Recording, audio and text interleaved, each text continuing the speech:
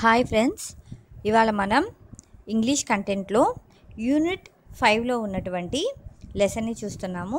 Lesson name వచ్చేసి plant ఏ tree, చెట్లను నాటండి అంటూ ఇది లెసన్ నేము. దీంట్లో కంటెంట్ని ఇప్పుడు మనం చూద్దాం. ప్రపంచంలో చెట్లు చాలా ఉపయోగకరమైనవి. పిల్లలు చెట్ల నీడ కింద ఆడుకుంటారు. అంతేకాకుండా బాటసారులు కూడా చెట్ల నీడ కింద విశ్రాంతి తీసుకుంటారు. చెట్లు మనకి తినడానికి ఫలాలను, అలానే వంట చెరుకు ఇంధనంలను కూడా ఇస్తాయి. మనము చెట్ల నుంచి లభించే కలపతోటి ఇండ్లను నిర్మించుకుంటాము.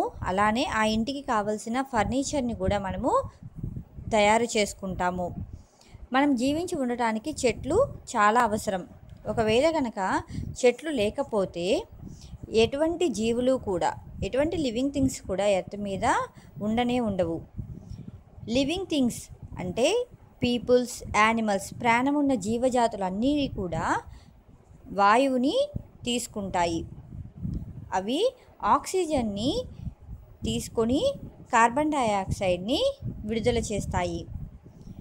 ఒకవేళ అలా ఆక్సిజన్ని తీసుకుంటూ ఉన్నప్పుడు లివింగ్ థింగ్స్ అన్నీ, సో భూమి మీద ఉన్న ఆక్సిజన్ మొత్తం అయిపోతే తర్వాత కార్బన్ డయాక్సైడ్ ఒక్కటే మిగిలితే తర్వాత ఏం జరుగుతుందో మీకు తెలుసా? ప్రతి ఒక్క జీవి కూడా చనిపోతుంది. కానీ ట్రీస్ అలా కాకుండా మనం జీవించి ఉండడానికి ఉపయోగపడతాయి. అవి కార్బన్ డయాక్సైడ్ని తీసుకొని మన కోసం ఆక్సిజన్ని రిలీజ్ చేస్తాయి. ఈ సన్లైట్ హెల్ప్ వల్ల ట్రీస్ కార్బన్ డయాక్సైడ్ని కార్బన్ మరియు ఆక్సిజన్లుగా విడదీస్తాయి. ఆ తర్వాత కార్బన్ తోటి అవి వాటికి కావలసిన స్టార్చ్ అంటే చెట్లు తయారు చేసుకునే ఆహారాన్ని స్టార్చ్ అంటాము. ఇది పిండి పదార్థం.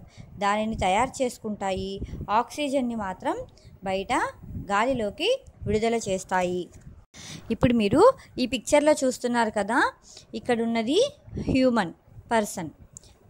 మనము కార్బన్ డయాక్సైడ్ని రిలీజ్ చేస్తాము. ఆ రిలీజ్ చేసిన కార్బన్ డయాక్సైడ్ని ప్లాంట్స్ తీసుకొని ఫోటోసింథసిస్ ప్రాసెస్లో ఆ కార్బన్ డయాక్సైడ్ తోటి అవి స్టార్చ్ని తయారు చేసుకునే ప్రాసెస్లో ఆక్సిజన్ని రిలీజ్ చేస్తాయి. ఆ ఆక్సిజన్ని రెస్పిరేషన్ ప్రాసెస్ ద్వారా మళ్ళీ తిరిగి హ్యూమన్స్ తీసుకుంటారు.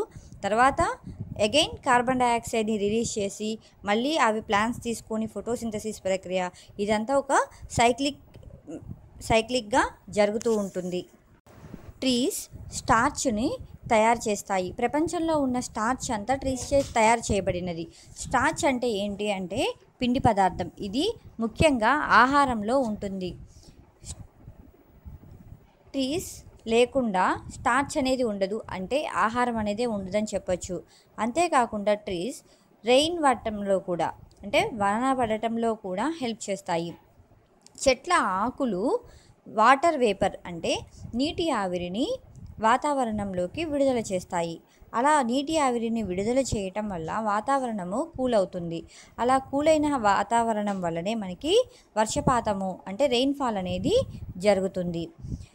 ఈ రెయిన్ వల్లే మనకి వాటర్ లభిస్తుంది.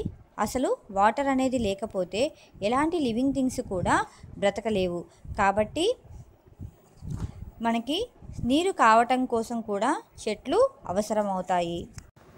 చెట్ల వల్ల ఇంకా చాలా రకాలైనటువంటి ఉపయోగాలు ఉన్నాయి. ప్రపంచం మొత్తం మీద రబ్బరు చెట్లు చాలా ప్రదేశాల్లో పెరుగుతున్నాయి. ఆ రబ్బరు చెట్ల నుంచి వచ్చే SAP అంటే కణరసం వల్ల రబ్బరు తయారు చేయబడుతుంది. ఆ రబ్బర్ని చాలా విషయాలలో ఉపయోగిస్తారు. అలానే కొన్ని చెట్లు, యూకలిప్టస్ లాంటి చెట్ల నుండి మెడిసిన్స్ని తయారు చేస్తున్నారు. సౌత్ అమెరికాలో ఒక చెట్టు ఉంది. ఆ చెట్టు పేరు కౌ ట్రీ, ఆవు చెట్టు. ఆ చెట్టు నుంచి వచ్చే కణరసం మిల్క్ లాగా ఉంటుంది, పాల వలె ఉంటుంది. సో అక్కడ ప్రజలు దాన్నే తాగుతారు. ఇది పాల కంటే కూడా చాలా ఖర్చు కూడా తక్కువైనది. మరి ఇన్ని ఉపయోగాలు ఉన్న చెట్లు ఎంతకాలం జీవించి ఉంటాయి అంటే అది ఎవరికీ తెలియదు. కొన్ని చెట్లు అనేవి ఆల్రెడీ 4000 సంవత్సరాల ముందు నుంచి జీవిస్తున్నాయి. అవి ఇంకా 5 నుంచి 6 సంవత్సరాల వరకు జీవించే అవకాశం ఉంది.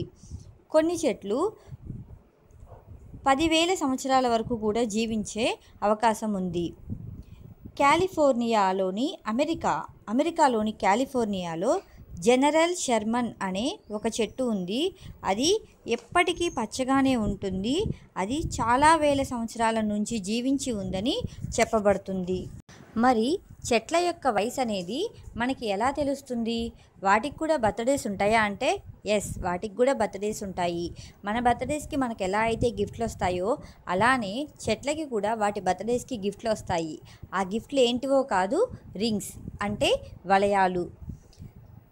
ప్రతి సంవత్సరం చెట్టు పెరుగుతూ ఉంటుంది కదా, అలా పెరుగుతూ ఉన్నప్పుడు దాని కాండంలో ఒక వలయం లాంటిది ఏర్పడుతూ ఉంటుంది.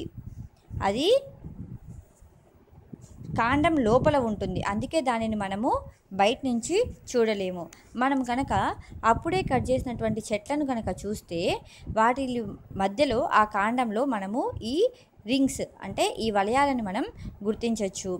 ఒక రింగ్ అనేది 1 సంవత్సరం వయసుకి గుర్తు. అయితే కొన్ని చెట్లు కేవలం 5 నుంచి 10 సంవత్సరాలు మాత్రమే బ్రతకగలిగితే కొన్ని చెట్లు మాత్రం కొన్ని వందల వేల సంవత్సరాలు బ్రతకగలుగుతాయి. జనరల్ షెర్మన్ చెట్టులాగా అన్నమాట. ఇప్పుడు మీరు ఇక్కడ పిక్చర్లో చూస్తున్నారు కదా, ఆ చెట్ల వలయాలు అనేవి ఇలా ఉంటుంది. కట్ చేసిన చెట్టు యొక్క ఈ కాండం భాగంలో ఇక్కడ కనుక గమనిస్తే మనకి ఇక్కడ వలయాలు అనేవి కనిపిస్తూ ఉంటాయి. ఎన్ని వలయాలు ఉంటే ఆ చెట్టుకి అన్ని సంవత్సరాల వయసు ఉన్నట్టు అర్థం అన్నమాట. మనుషులు వాళ్ళు ఇల్లు నిర్మించుకోవటానికి, ఫర్నిచర్ తయారు చేసుకోవటానికి, ఆహారానికి, ఇంకా పేపర్ తయారు చేయటానికి చాలా చెట్లను, వందలాది చెట్లను నరికివేయటం జరుగుతుంది. ఇది ఇలానే గనక కంటిన్యూ అయితే ఒక రోజున ఎర్త్లో అసలు చెట్లు అనేవి లేకుండా పోతాయి. అలా చెట్లు అనేవి లేకుండా జరిగితే ఏమవుతుంది? మనము చనిపోతాము. ఎందుకంటే మనం ఇంతకుముందు చెప్పుకున్నట్లుగా చెట్ల వల్లే మనకి ఆహారము, నీళ్లు, కావలసినటువంటి ఆక్సిజన్ ఇవన్నీ లభిస్తున్నాయి. కాబట్టి చెట్లు లేకపోతే మనము చనిపోతాము. కాబట్టి మనం ఏం చేయాలి? మన కర్తవ్యం ఏమిటి అంటే మనము చెట్లను కట్ చేయటం అంటే చెట్లను నరకడం అనేది వీలైనంత వరకు తగ్గించాలి. అంతేకాకుండా చాలా చెట్లను మనము నాటాలి. ప్రతి ఒక్కళ్ళు కనీసం సంవత్సరానికి ఒక్కసారైనా కూడా ఒక చెట్టుని నాటాలి.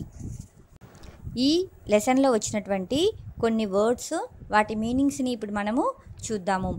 First one, vapour, A mass of very small drops of water in the air. అంటే గాలిలో ఉన్నటువంటి చాలా సూక్ష్మ నీటి బిందువులను వేపర్ అంటారు. తెలుగులో దీనిని ఆవిరి అంటారు. Next, eucalyptus, A kind of tall tree, ఒక రకమైనటువంటి పెద్ద చెట్టు అని అర్థం. సో ఫ్రెండ్స్, ఇవాళ మనం ప్లాంట్ ఏ ట్రీ అనే లెసన్ని నేర్చుకున్నాం. ట్రీస్ వల్ల మనకి ఆక్సిజన్ వస్తుందని చెప్పి, అలానే ట్రీస్ వల్ల మనకి కావలసినటువంటి వర్షము, ఆహారము ఇవన్నీ లభిస్తాయని, ట్రీస్ యొక్క వయసుని ఎలా గుర్తించాలి అన్న విషయాలు ఇప్పుడు మనం నేర్చుకున్నాం. ఈ వీడియో కనుక మీకు నచ్చితే లైక్ చేయండి, షేర్ చేయండి. అలానే మరిన్ని వీడియోల కోసం నా ఛానల్కి సబ్స్క్రైబ్ అవ్వండి. Thank you.